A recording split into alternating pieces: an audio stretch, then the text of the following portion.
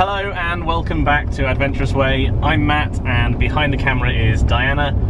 Today we are here in Colorado and we're going to be visiting Dinosaur National Monument. But today we're going to be doing something a little special. We're not going to be driving into the park like we normally would. Instead, we're going to be whitewater rafting down the Green River. We're now here technically in Utah and we are at the Adrift Dinosaur Rafting Center. We've got all our kit on, we've got our helmets, our PFDs, and we are about to jump in the van and hit the road. We're going to drive about an hour up the road, go and I think see some petroglyphs, which will be pretty cool. And after that, we'll be getting in the water and taking a ride through Dinosaur National Monument. And these will be class 3 rapids and 9 miles of river. 9 miles. Awesome. I think that's us. Let's go, back 3! So we are back in the car and this time we are heading back again to Dinosaur National Monument. Yesterday was the rafting and that turned out to be super good fun actually. And about 9 o'clock we headed out into the National Monument. We did stop along the way. The guide actually took us on a very short hike, just 20 minutes or so, up to see some petroglyphs and was able to give us some good history about the Fremont people that lived in the area. Not the typical rafting experience, hiking up a dirt trail in the desert, but that was a nice little addition to the day. Then we made it down to the river, we went through our safety talk, and we jumped into our boat, and there were 2 of us, two boats, and we rafted down the river for the next few hours. The river was low this time of year. It is mid-August. This is just about as low as the Green River gets. It is a dammed river. So we were at about 2,000, 2,500 cubic feet per second. They said in spring, when the season first starts, they can get up to 20 to 25,000 cubic feet per second. So we didn't get like a hardcore rafting experience yesterday, but it was really good fun to kind of raft through and to see what that area looked like from the river, rather than being up on the trails or up in the mountains. Yeah, because really good. The river has cut through the Split Mountain. That's where the name of Split Mountain comes. And so you've got the same mountain is on both sides of you, essentially. Yeah, so it feels like you're rafting through a canyon. It's like steep canyon walls on both sides. So that was very unique for a rafting experience. Yeah. And then after a couple of hours of rafting down, we stopped on a little sandbank, a little beach, and the guides prepared lunch for us. We had a split mountain burrito. Yeah. The tour guides, as ever, on these things were just a good laugh. They knew what they were doing. We felt really safe. They gave us some good information about the wildlife and the geology and the history of the area. Yeah. And they also cooked a mean lunch, so that was good too. We saw a bald eagle. We saw bighorn sheep hanging out by the river. Yeah, a few of them actually. Yeah. Red-tailed hawk we saw. So yeah, just a really different perspective, I think, on what a lot of people would typically see. And then after lunch, we squeezed through a little crack in the rock called the Squeeze. Entirely optional, didn't have to do it. This is quite fun.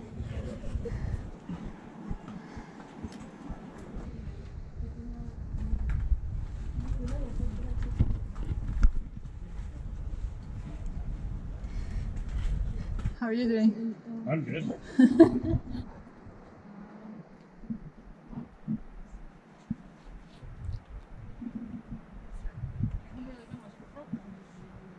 have now.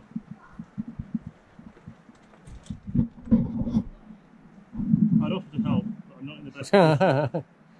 I would, but I'm filming. That's more important. It wasn't on camera, it didn't happen. And I've never seen anybody do it like this before. You're the first. You got it. What's stable? Yeah. Yeah. Most people, nobody does this gracefully, but most people kind of, end up putting your left hand around where your left foot is and kind of lowering yourself. Oh, I see. Slowly. That seems better.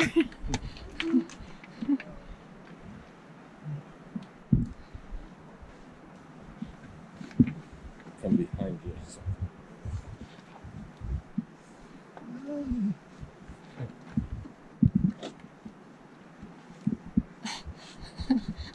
Not something you do every day. Not my most graceful move. You look good. That was the best I've ever seen. Made it. Awesome. Afterwards we got back in the boats and we headed back downstream again, and it was probably maybe another hour or so before we got to the bottom. And again, just enjoying the scenery. It was not a race by any means. It was just a nice kind of leisurely float down the river. So yeah, really recommend that experience. So much so, in fact, that they were telling us about the multi-day trips they do. So you can go for a 3, 4, 5 day trip down the river. And I think that's quite unusual. Usually rafting companies offer 1 day trips, that's like their main thing, and then maybe they offer multi-day trips. Versus here, actually doing multi-day trips down the Yampa River especially is very popular. Way more popular than the day trips. Yeah. And so yeah, I think if we're back in the area again, that would be really something that we would consider doing. It would be a great way to see far more of this area. And it's beautiful around here, it really is. So yeah, we got to the bottom and we got the boats out, and it's just a short kind of 10-minute ride back to the rafting centre from there. A really unique experience. I don't think when we were first looking at Dinosaur National Monument and you're looking at what is essentially a fossil site within the desert here, I guess, or near desert, I don't think rafting was the thing I thought we were going to be doing. But in reality, it turned out to be a really fun way to explore the area. So that was yesterday. Today we are heading back in to do, I guess, the more conventional itinerary of Dinosaur National Monument. We are going to head to the visitor centre, get our passport stamped, get the sticker, check some things out in there, some of the displays and things, and then we're going to head up to the quarry. Now at this time of year you have to take a little shuttle up, and it's only, I think, about half a mile away from the visitor centre, but they get people on a shuttle and take people up that way. We actually visited Dinosaur National Monument in December 2017, and that is like the lowest part of the low season for them there. And when we got there middle of the week, late December, we were the only car in the parking lot. We were the only visitors in the visitor centre, and they said that their visitation in a week like that would be a dozen people or so. Very low season. So we got there, and we actually, at that time of year, you can drive up to the quarry rather than taking the shuttle. But we drove up with one of the rangers last time, who opened it up for us because it was all locked because there was no one there. And last time we had a little private tour with the ranger of the quarry.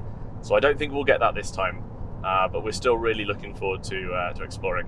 And what's special about this place is that usually dinosaur quarries, all the dinosaur fossils get extracted and taken out and put in the museums. But here you can actually see half-extracted dinosaur fossils right there in the quarry. We've taken the shuttle bus and we are now standing outside the quarry. This is the main exhibit here in Dinosaur National Monument with the fossils on the wall. We know what's inside, but let's take you in and show you what's there. Behind me you can see the main bone wall here in the quarry. This is the main layer where all the fossils are found of the dinosaurs.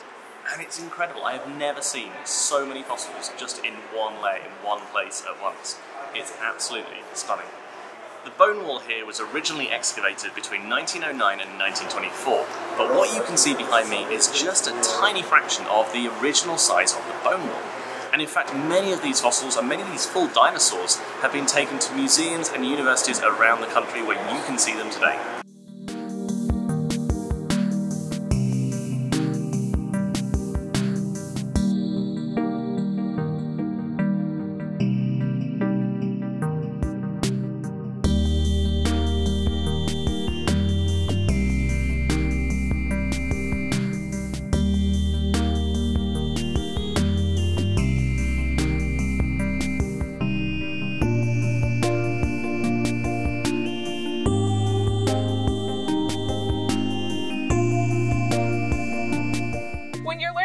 Things like fossils, it's very important to first know the geology. Dinosaur National Monument has some very interesting geology, and here at this park we have a whole lot of sedimentary rock. Now when you think about sedimentary rock, you think about the word sediments, right? These sedimentary rock is just little pieces of other rock that have eroded off of other big rocks and are carried and deposited into a new landscape by wind or water, things like this. And they get laid down, these sediments get laid down in layers over time, right? So how do you tell which one's the more recent layers and which one's the oldest ones, right? That's the question. Now, what's occurred here, right? You know, in the case of Dinosaur National Monument, right? Our layers actually were laid down just like any other layers, like the layers at the Grand Canyon, where you see that they're all very horizontal. So say, for example, that this is the time of the dinosaurs here, right? You have a flat floodplain, right, where the dinosaurs are living, and then as time changes and the continents are splitting apart and the climate is changing, the environment is also changing too. And over time you have a different record of all these different sediments that have been laid down by the different environments that they were formed from, right? But at the end of the Cretaceous period, about 66 million years ago, something kind of interesting in this area happened, right? Further east of us is the Rocky Mountains. The rising of the Rocky Mountains was such a tremendous geologic force that it actually wrinkled this area. And so all of our layers here got wrinkled too, and it ended up forming something like a rainbow, right? But what happened since then, right, is that the top layers of this rainbow got eroded away. And so what you guys are seeing right behind me here is the side of that rainbow. These happen to be saltwater clams. So this was a saltwater area.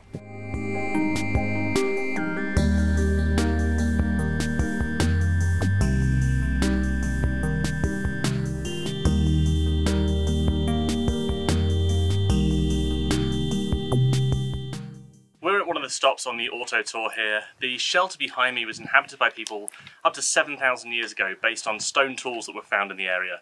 The petroglyphs and pictograms here are not that old, but they're still about 1,000 years old.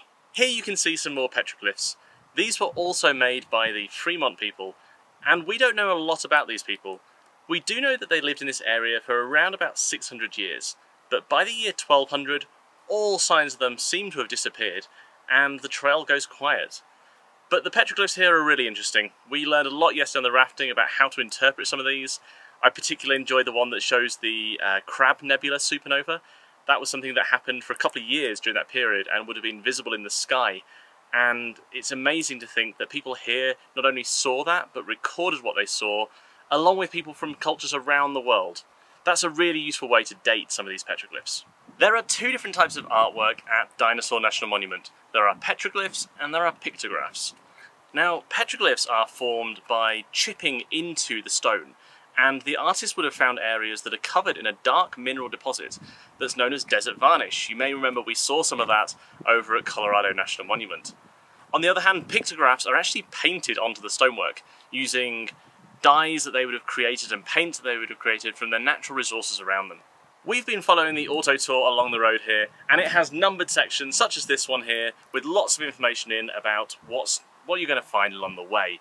You pick these up actually on the road itself. Just after you come in through the entrance station, there's a little box on the side of the road, and you can pop $1 in the box and you can pick up one of these guides. I would highly, highly recommend it. It's a really worthwhile guide to have. It tells you lots of the history and also the geology of the area as you drive through this magnificent scenery.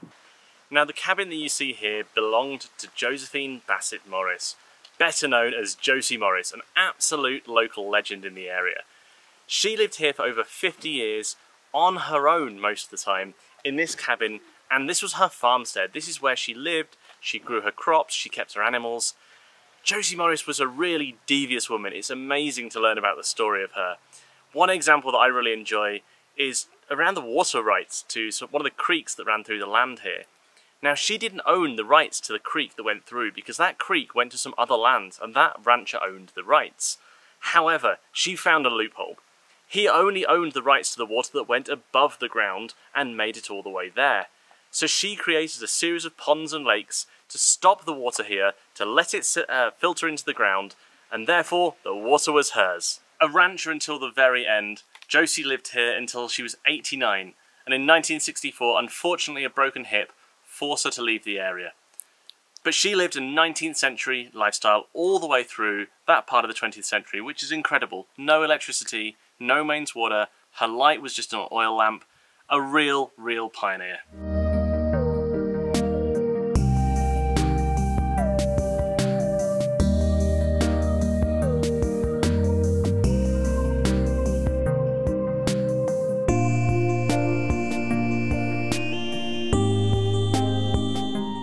The last thing that we've done here at Dinosaur National Monument is take a drive up Harper's Corner Road to the Echo Park overlook. And the views here are absolutely stunning. Seeing out over all these rock formations below and the river is absolutely beautiful. Really, really well worth seeing.